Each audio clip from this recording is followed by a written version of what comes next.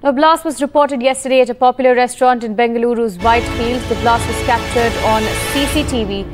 9 people were injured in the blast at the Rameshwaram cafe in Bengaluru. One suspect has been identified through the security camera footage and UAPA has been invoked in the case. Now, this suspect who's been detained was seen accompanying the main accused. Now, this entire scene was, of course, captured on the security cameras.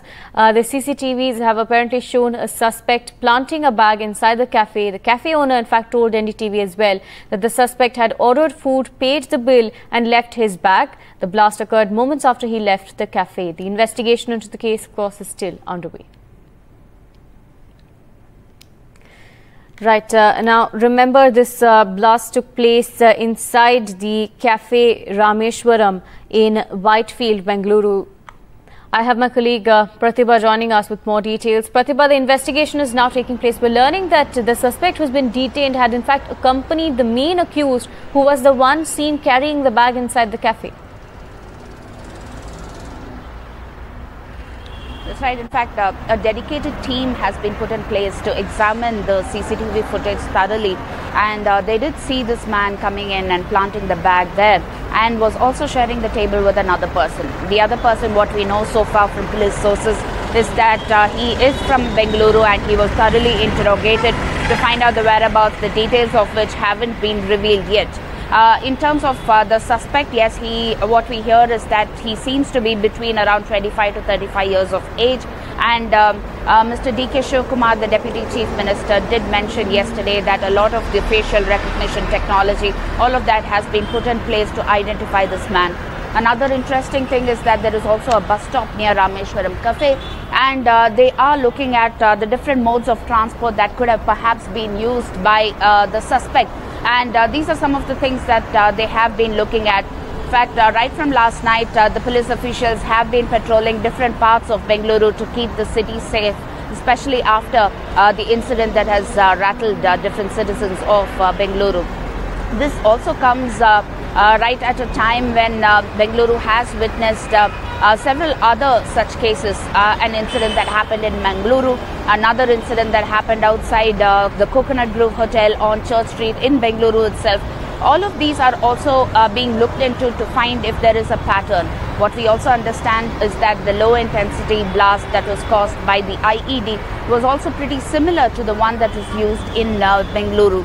And these are some of the things that have been revealed so far, but then it's only a matter of time before the police would nab the culprit, is what the Deputy Chief Minister has promised.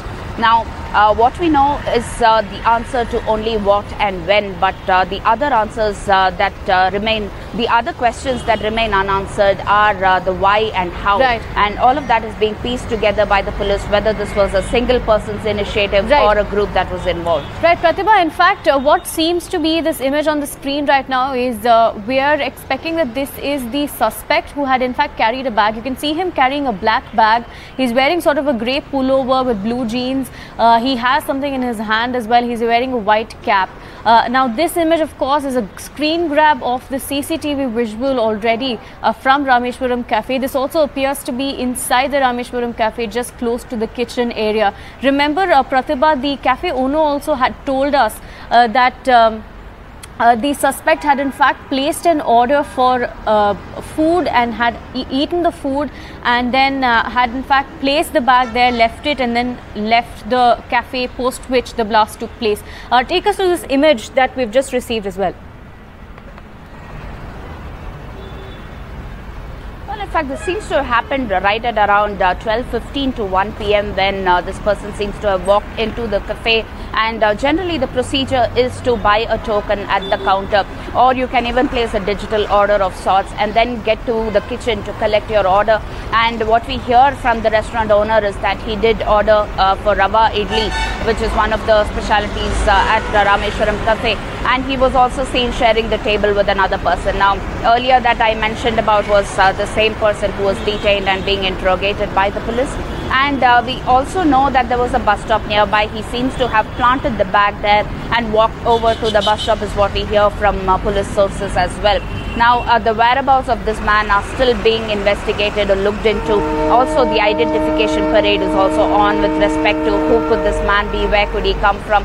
All of that is being thoroughly looked into by using facial technology as well by the police at this point in time.